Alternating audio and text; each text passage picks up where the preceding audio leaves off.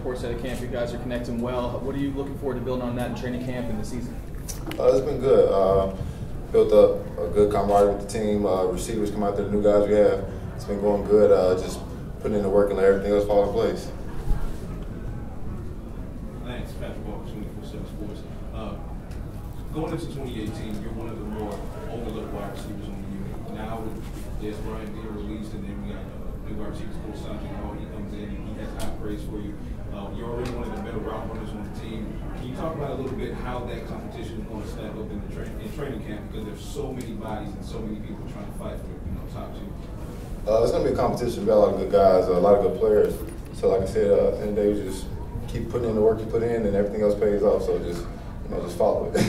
I asked Rico Gathers when he was up here a similar question, but a lot of Cowboys fans are starting to become more familiar with David Robinson, the work that he's been doing with a lot of the receivers in the group. I know you've been working with him for quite a long time. As referenced there, when Sanjay Lal talks about you as being, one of the better route runners on the team, how much do you credit that to the work that you've done with Robinson and basically what he's taught you and helped you with over the years? David Rob gets a lot of, I would say, most of the work for it. Working with him, he helped me get so much, and also with Coach Sanjay, just kind of putting the two together, listening to Coach Sanjay and also working with D-Rob and kind of putting it together, it's kind of marinating. Kind of learning my own stuff and kind of just feeling the vibe for it and catching on and learning what, Coach Sanjay told me and putting it together with D-Rob, set up the drills for me. He's kind of putting it all in one, and it's helped me so far, so just keep doing the same thing. And from your standpoint, we talked about being one of the better route runners. In your opinion, what do you feel like you would have to improve upon, or at least show the Cowboys in training camp and preseason, not only just to make the 53-man roster, but become an impactful player in their scheme? I know I'm capable of. I just feel like just being more consistent. This is the NFL, so this is the best of the best. So you just got to each day bring it in, go out there and bring your best each day and just be consistent. So that's the most important thing for me, is just being consistent and just knowing my role and doing what I have to do just to help the team win. And Dez Bryant, he was obviously one of the more passionate Cowboys on the roster, actually one of the more passionate Cowboys position. That's a big voice to lose from a wide receiver.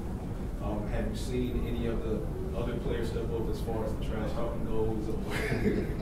I think everybody got a little bit of nastiness in him. I think Dez was just a little bit more outspoken. He just, said what he wanted to say when he wanted to say it, because that's just kind of the type of guy he is, which everybody respected.